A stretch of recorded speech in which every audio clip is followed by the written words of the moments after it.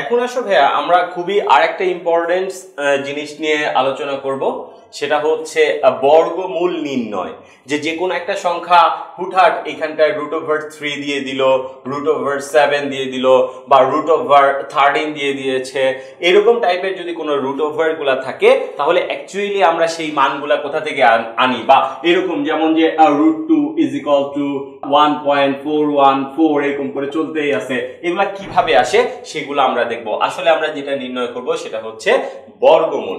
তো এখন আসলে দেখি বর্গমূল কিভাবে নির্ণয় করে, বা বর্গমূলের আরেকটা কথা হচ্ছে কি যে বর্গমূল এটার মানে কি, এটা একটু জানা খুব ইম্পর্টেন্ট।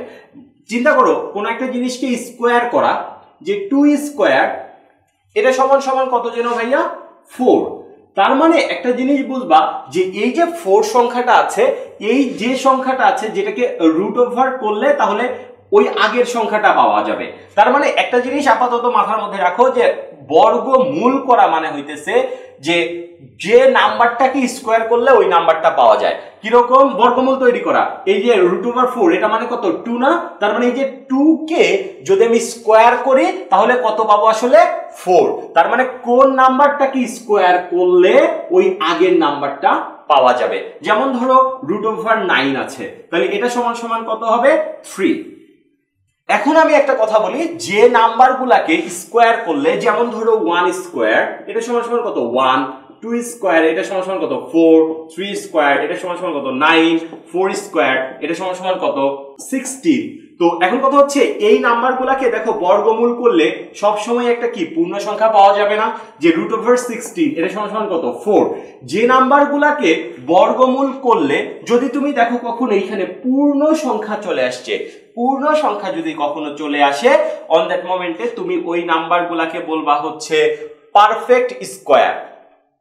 ওই নাম্বারগুলোকে বলা হয় পারফেক্ট স্কোয়ার। এখন আসো ভাইয়া আমরা 2 এর বর্গমূল নির্ণয় করব। আশা করি এটা যেহেতু একটু কঠিন টাইপের টপিকস অনেকের মনে হইতে পারে, এই কারণে আমি 2-3টার বেশি উদাহরণ দিব, অনেকগুলো উদাহরণ দিব, একটু মনোযোগ সহকারে দেখবা। দেখো 2 এর বর্গমূল যখন নির্ণয় করব আমরা, তখন প্রথমে 2 কে লিখে দুই পাশে 2টা দাগ দিয়ে দিলাম, অনেকটা ভাগ অঙ্ক করার মতো। এখন প্রথম কথা হচ্ছে যে আমি একটু পরে বলবো, এর পরের প্রবলেমটা যখন করতে যাব তখন আসলে ক্লিয়ার হবে আরো জিনিসগুলা। এখন দেখো এখানে কত আছে 2 আছে না ভাইয়া, তো এইখানে এমন একটা নাম্বার নিতে হবে যেটাকে ওই নাম্বার দিয়ে গুণ করলে এইটার সমান অথবা তার থেকে ছোট হয়।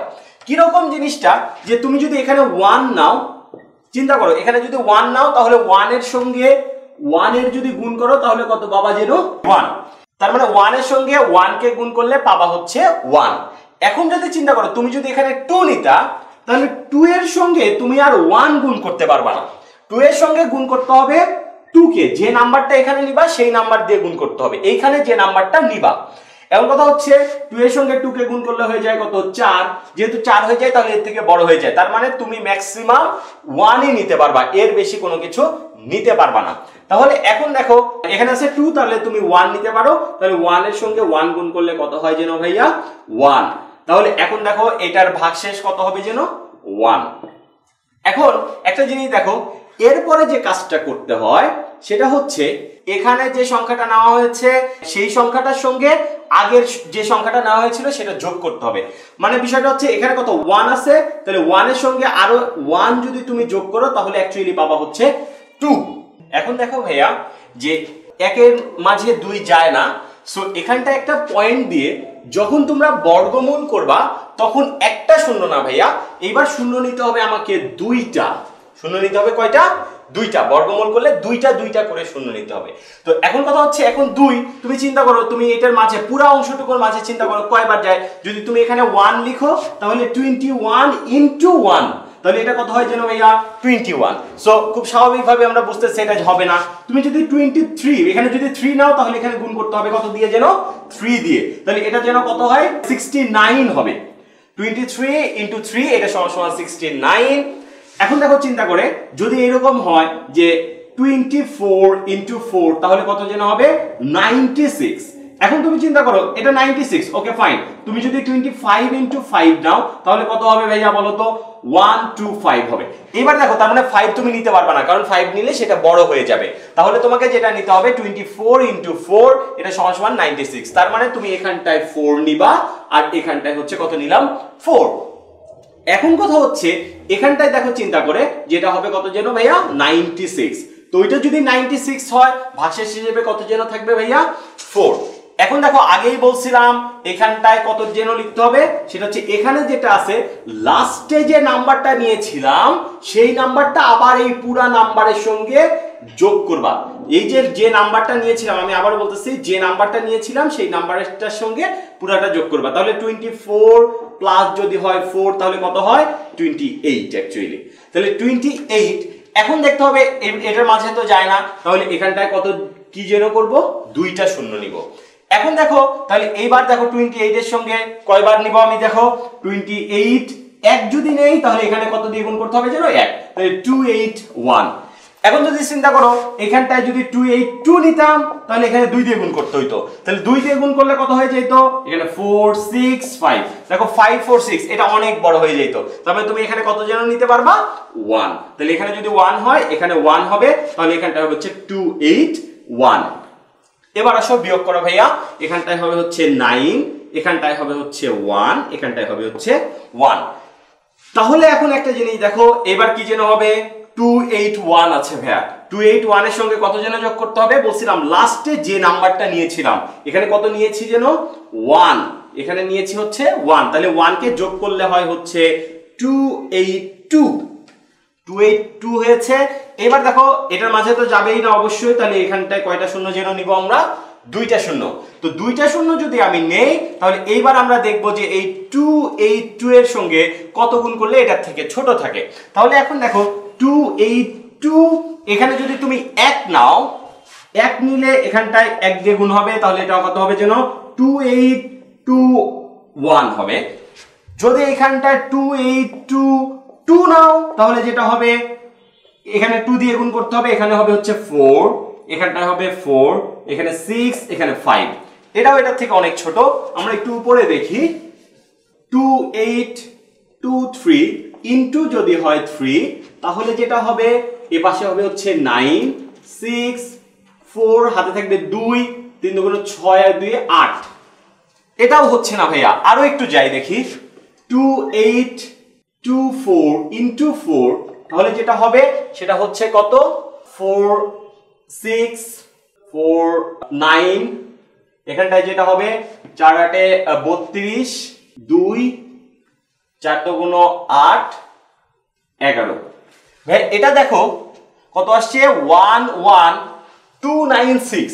এখন চিন্তা করো, খুব নরমালি বোঝা যাবে এখানে যদি 5 নেই এখানেও দিতে হবে 5, তার মানে এটা অবশ্যই এই নাম্বারটা থেকে বড় হয়ে যাবে, কারণ এটা খুবই অল্প একটু কম আছে। তাহলে এখানটায় যে কাজটা করা যায় সেটা হচ্ছে এখানটায় নিলাম আমি হচ্ছে 4, তাহলে এখানে হবে হচ্ছে 4, 11296। এবার যদি তুমি বিয়োগ করো ভাইয়া তাহলে বিয়োগ করলে যেটা পাবা এখানটায় 4, এখানে 0, এখানটায় 6। এখন আসো, তার মানে তুমি এইভাবে কন্টিনিউয়াসলি করতেই থাকবা। তাহলে এরপরের কাহিনীটা যেটা হবে সেটা হচ্ছে এখানে লাস্টে কত যেন নিয়েছিলাম ভাইয়া? 4। যদি লাস্টে 4 নেই তাহলে এই 4 দিয়ে এই পুরো জিনিসটাকে যোগ করতে হবে। তাহলে 282, এখানটায় হবে হচ্ছে 8। এখন আবার চেক করতে হবে আবার কয়টা শূন্য যেন নিতে হবে? দুইটা শূন্য ভাইয়া। দুইটা শূন্য নিয়ে এখানটায় আমি চেক করতে থাকবো। এখানটায় তাহলে কত যায় সেগুলো আমরা দেখব। আমরা কি করলাম তাহলে? 4 এখানটায় যোগ করে 8 হয়েছে। এখন চিন্তা করো, দেখো যদি তুমি এখানটায় 1 নাও তাহলে 1 নিলে কি হবে? যে 28281 ইনটু 1 এটা সমান সমান এটা। 2 যদি নাও তাহলে দেখো 56564, চমৎকার একটা নাম্বার। এখানটায় 3 নিলেও দেখো চমৎকার একটা নাম্বার আসে 84849। Okay fine. তো এখন কথা হচ্ছে যে এইখানটায় যে নাম্বারটা এসেছে তাহলে এখন এটা করলে দেখো বেশি হয়ে যায়, তার মানে তুমি ম্যাক্সিমাম কত যেন নিতে পারবা ভাইয়া? 2 নিতে পারবা। তাহলে এখানটায় যদি 2 নেই তাহলে দেখো 5656 4। Okay fine. এবার দেখো তুমি বিয়োগ করো তাহলে যেটা পাবা সেটা হচ্ছে এখানটায় 6, এখানটায় 3, এখানটায় 6, তাহলে 8, এখানে 7। 3 এটা আসবে। দেখো ভাইয়া এইভাবে আরো করতেই থাকতে হবে, এখন কন্টিনিউয়াসলি করতে থাকতে হবে যে যতক্ষণ না পর্যন্ত শেষ হয়। আসলে মোটামুটি এটা থেকে বোঝা যাইতেছে। এরপরে কত যেন আমরা একটু দেখি, এখানে যেহেতু 2 নিয়েছিলাম তাহলে 2 যোগ করে হবে হচ্ছে 28284। এখন এখানটা কয়টা শূন্য নিতে হবে যেন? 2টা শূন্য। ভাই এইভাবে তুমি কন্টিনিউয়াসলি করতে থাকবা। তাহলে এখন দেখো ভাইয়া এখানটায় কয়টা আছে? 00। তাহলে এখন এখানটায় আমি যদি 1 নেই তাহলে 282841 ইনটু 1 এটা সমান এটা হবে। বাট 2 নিলে দেখো 565684, এটা কিন্তু এটা থেকে বড় হয়ে যাচ্ছে। তার মানে তুমি কত নিতে পারবা যেন? 1 নিতে পারবা। তাহলে এখানটায় 1 নিলে 282841। তাহলে এখন দেখো এটা তারপরেও ভাইয়া শেষ হয় নাই। তো এত দূর যাওয়ার পরেও যদি শেষ না হয় তাহলে ভাইয়া তুমি মোটামুটি বুঝে যাবা যে এইটা আসলে শেষ হবে না।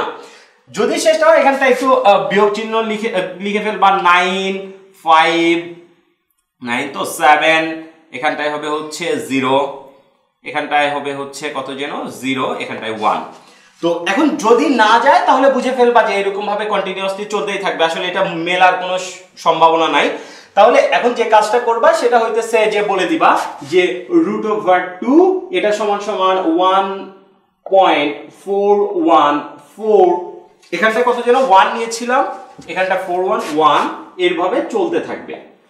কথা কি বুঝতে পারছো? তাহলে এটাই হচ্ছে √2 এর বর্গমূল।